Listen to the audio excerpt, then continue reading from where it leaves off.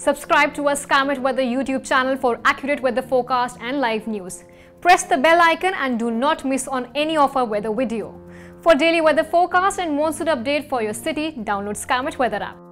Hi, this is Shivangi Anand and you're watching Skymet Weather Forecast. Today we will talk about the weather conditions over South India.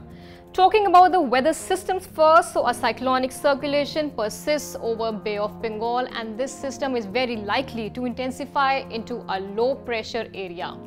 Due to the effect of this system, Andhra Pradesh, parts of Telangana along with North Tamil Nadu, parts of Karnataka, in Tamil Nadu including Chennai as well, we expect moderate to heavy rains during next 24 hours.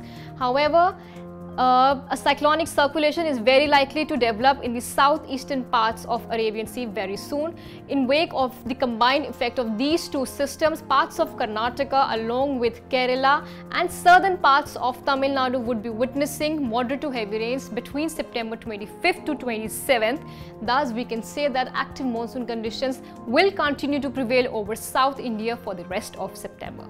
Well, that is all for now. For more updates, stay tuned to skymetweather.com.